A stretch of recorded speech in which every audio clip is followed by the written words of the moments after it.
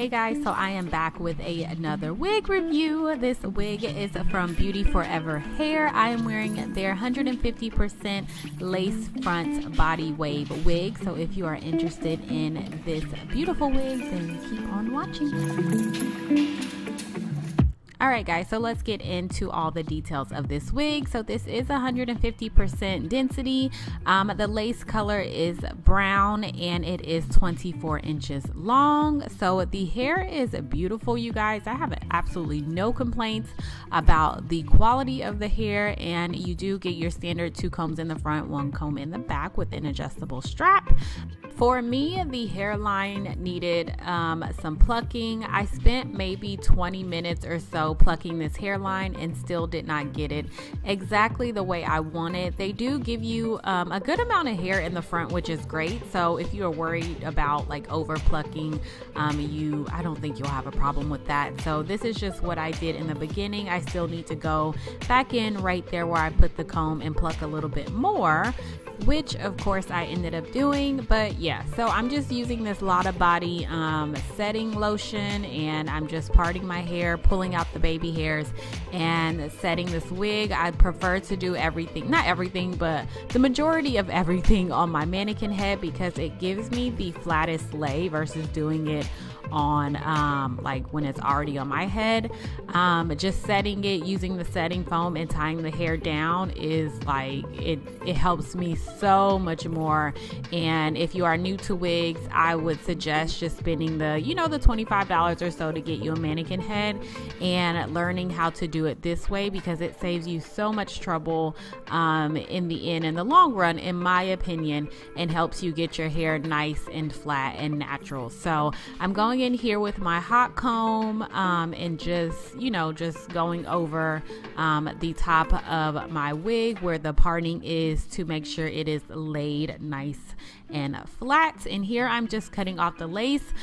I do wish that I got the transparent lace, which would have came in handy, because this brown lace it was okay, but it's just not my favorite, and it's not as soft, which is why I was switching back and forth between my scissors and my razor. So if you get this wig, just get the transparent lace and you should be good.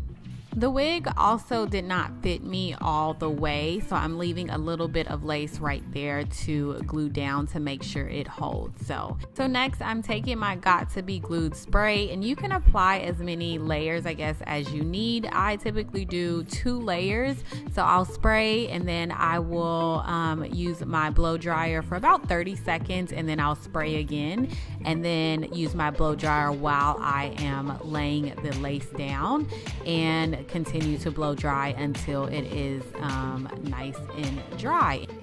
Also, make sure you are just laying the lace down. Do your best. A nice rat tail comb is the easiest way to make sure you're laying the lace and not like the hair as well, or else you'll end up with glued down hair plus glued down lace will just be a mess.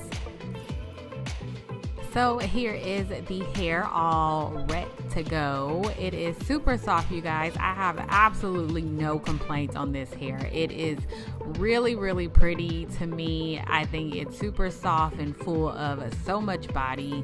So yeah, here I'm just going to take a few sections and do my baby hair. I struggled today with doing my baby hair for some reason. So yeah, I did the best that I could today. So yeah, so whenever I do a middle part, a trick that I typically do, I just make sure like maybe like the top of my head, so where I'm doing the baby hair right here, and then I'll do like the middle, I just make sure that is really how I want it to be, especially because the wig did not fit. So I didn't really need to do that much towards my sideburns or like towards my ears or anything like that. I just kind of left it as is, because to me it the wig didn't fit anyway, so it was no point on me going further down. So here, right there, I'm just making sure I got that the way that I wanted, and my hair is gonna fall over like where my sideburns are anyway, so I'm not too concerned about it showing or people saying that it did not fit. So yeah, so I'm just taking up my baby hair right here so they're not plastered on my head for a more natural look. Taking my hot comb again, which is something I didn't want to do, but I was like, might as well, just to get it a little bit flatter, because I did not want to use any more styling foam on this hair. And then next, you guys, I'm just going to add in some wand curls. This hair curled like a dream. I think I curled the hair for like 5 seconds. It took me no time to just put a few wand curls in this hair, and after doing that, it gave me so much body. I don't know the last time I got so much body and so much fullness from hair like this Beauty Forever hair. So I was very, very impressed, and I was like really feeling myself, y'all like have no idea.